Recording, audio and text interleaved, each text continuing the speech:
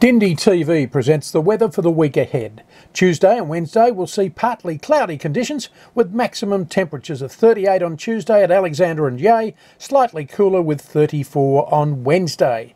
With the opening of the Yea Rotary Art Show on Thursday, it'll be a warm night with expected top temperatures of 38.